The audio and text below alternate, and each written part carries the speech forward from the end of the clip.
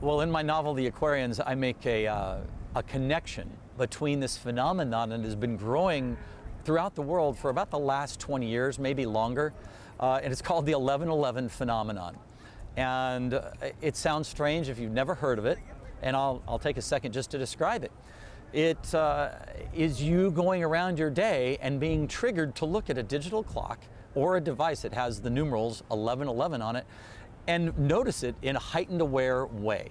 And it makes no logical sense why you would be triggered to look at a clock. And some people say they only look at a clock at 11:11, either AM or PM.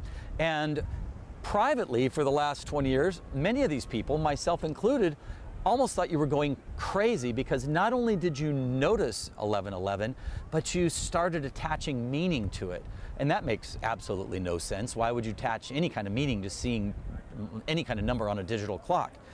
And that meaning was the spirit world and our three-dimensional world are kind of merging. And this 11:11 somehow was this gateway, this intersection between the two, symbolized by nothing more than these digital numerals. If you remember that movie Close Encounters, when the character, Richard Dreyfuss' character, was getting implanted with his vision of a flat-topped mountain, and he knew it meant something, but he didn't know what.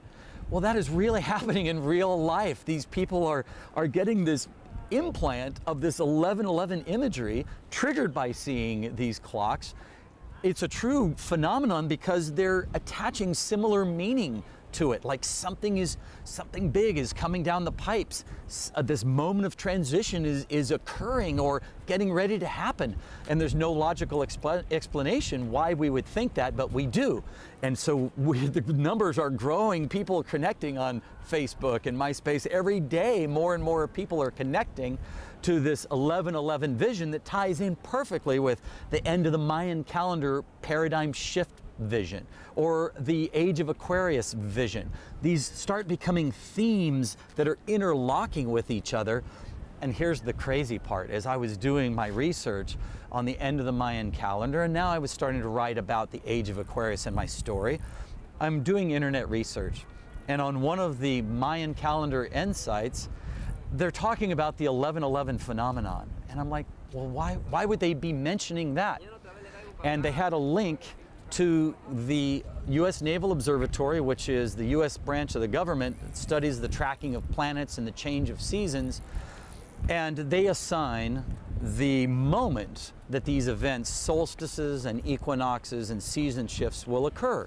Well, the winter solstice of 2012, the very event that ends the Mayan calendar, the U.S. Naval Observatory does their scientific exact predictions and realizes that it's going to happen at 11:11 in the morning, Greenwich Mean Time, or Universal Mean Time. And I was blown away when I first read that and saw that. I'm like, oh my gosh, I mean, these things are coming together like a script for a novel or a movie. You can't write this stuff, that these things are speaking to each other. And so I can't even tell you the excitement that I feel still talking about this.